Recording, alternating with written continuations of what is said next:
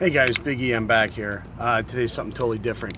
I remember way back we did a crankcase ventilation install on Trainwreck. I mean, this is going back probably, I'm gonna say a year ago. I think it was a 3-part video series on Trainwreck and putting this on and drilling out the valve cover and stuff. You can check my channel out, you'll see those videos. But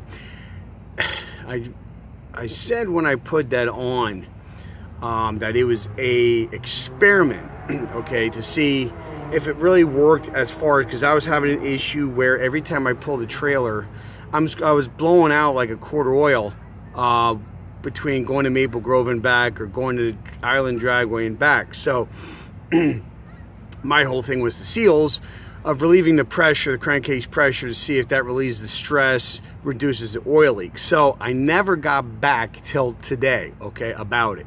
I remember I said something about that in the video. I actually have Trainwreck here, and I put a quart of oil in, but would you believe, for going to Maple Grove would take a quart of oil, going to Island Dragway would take a quart.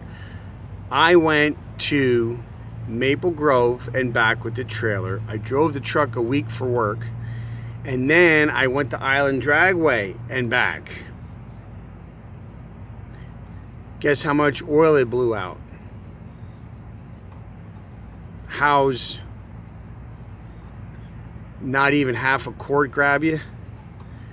So this whole thing about the PCV valve being adequate, or, you know, that the sucker systems don't work, they do. Okay, that was proof right there for me that doing that bit of work and putting that and having the exhaust system, exhaust stream, the vacuum that creates, sucking all that junk out of the engine and blowing it out your tailpipe, that to me shows that they work.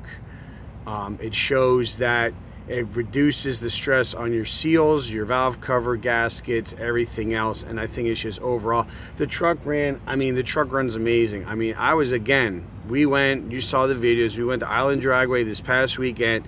Again, we used Trainwreck to pull the trailer. Again, 70, 75 mile an hour with like 8 to 900 degree EGTs on it. And it didn't care. You know, so kudos to the sucker system and that experiment that we did to see about if it would reduce the oil leak. I am really happy about that this experiment worked. I wanted to share with you guys, let you know that this actually works and it is worth the trouble.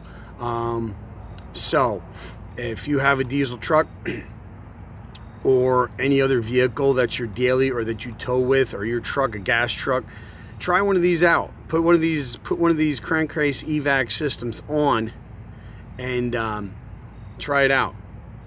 You know, like I said, I originally did it as an experiment to see if it would help with the oil consumption or that it wouldn't blow as much out. Now I'm going to tell you, even though, I mean, anything that's turbocharged, you're going to get stress and it's going to blow some oil out.